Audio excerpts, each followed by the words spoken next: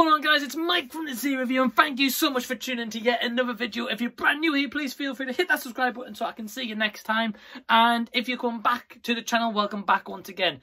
So today, I'm going to be honest with you guys, came into this review and I'm not looking forward to doing this review, but let's get it over and done with. We're talking about a 2021 movie, Dolphin Island, which is directed by Mike Desaray. I believe this is his actual first ever live action film debut. He has done a couple of animated debuts, such as like Postman Pat the movie and Hoodwinked, I believe. The film stars Peter Woodward and Bob Bledsoe and a whole bunch of other crappy characters, which I'm not even going to mention because I'm not even going to waste your guys' time. Let's just get straight into this. I hated this film.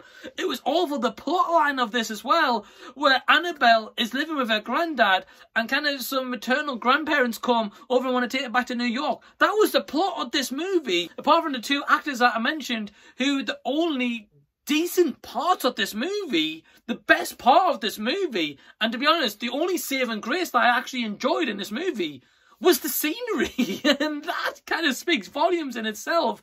The settings, don't get me wrong, like the Bahamas setting or wherever this film was shot, looked incredible. I like kind of like the ocean views and the beach views.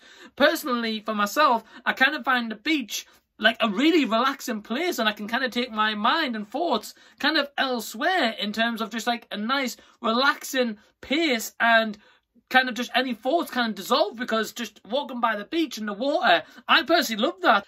This movie was a mess. It was awful. I really just wasted an hour and a half off my life. You could tell this movie from the get-go should have been in like the Walmart bin in America. Here in the UK, just in the bin. I don't know if we have like a discounted bin pile, whatever. But yeah, this movie is just a mess. I mean, in terms of the acting and the actresses in this, because the main girl, Annabelle, isn't great.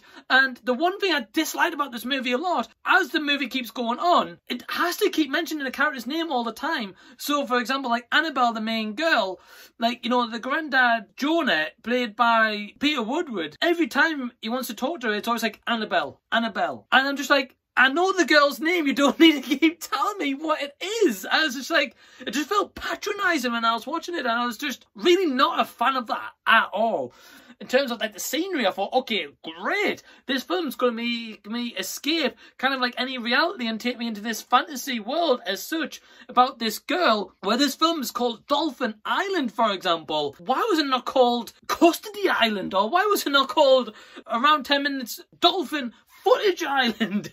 That would be more suitable for this film. I just felt like they added dolphin in there to kind of sell this movie for kids. I mean, when I read a couple of reviews on this movie, it said that this was a great family fun film.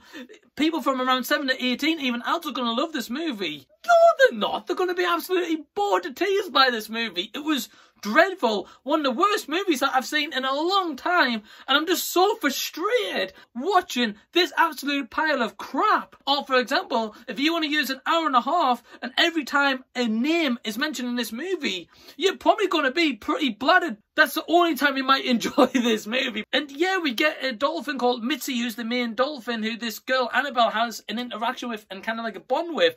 That part of the film, I didn't mind that. There was one part where the dolphin actually took a can out of the ocean, gave to Annabelle in terms of like recycling and chucking the bin. And I felt like that this film went down a route of maybe making some kind of like recycle awareness about the ocean, or the fact that they had it where all you could see is like loads of parents or loads of kids, for example, littering the oceans. Annabelle starts to cause in this movie, like with Mitzy, kind of like, because Mitzy does a lot of tricks, maybe wearing more awareness about the ocean, and then over time, her spreading messages, and at the end of the film, it shows about the stats of throwing rubbish into the ocean, and then the stats of actually the recycleness. I know David Attenborough's been a big promoter of that on like Blue Planet.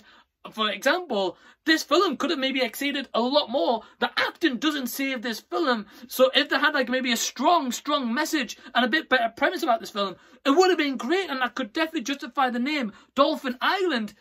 But this is definitely no Dolphin Island. It felt like Custody Island, and I was bored by it. I was like, why is this in here?